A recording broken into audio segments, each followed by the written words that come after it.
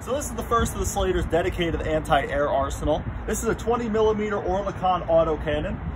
She's a Swiss-designed anti-aircraft gun. It's a short-range anti-aircraft gun. It only really serves as a point defense weapon for the ship. It can only protect this ship from aircraft attack, as its low range prevents it from projecting its firepower over top of other ships.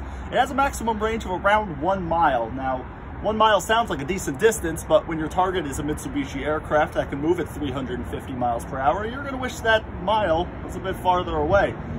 But once that aircraft gets within a mile, they're going to have to hope for the best. The gun fires up to 600 of these 20mm cartridges per minute. And there are 2 guns strapped together because this is a dual mount weapon here, meaning the mount itself has an effective fire rate of 1,200 rounds per minute.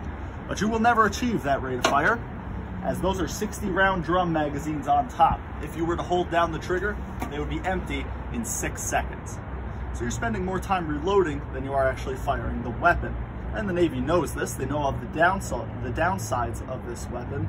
So their solution, just put a lot of them on the ships. There are 9 of these dual mount Oerlikons on board the ship, making for a total of 18 20mm guns.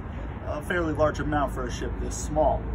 But the gun would require a crew of 4 sailors to operate. That's 2 loaders, 1 on each side, a gun captain to supervise, and the gunner himself who operates this weapon by strapping himself in and then using his body weight to elevate the gun upwards like this, and using the pegs down beneath him in order to for footholds in order to maneuver the gun around and aim at approaching aircraft.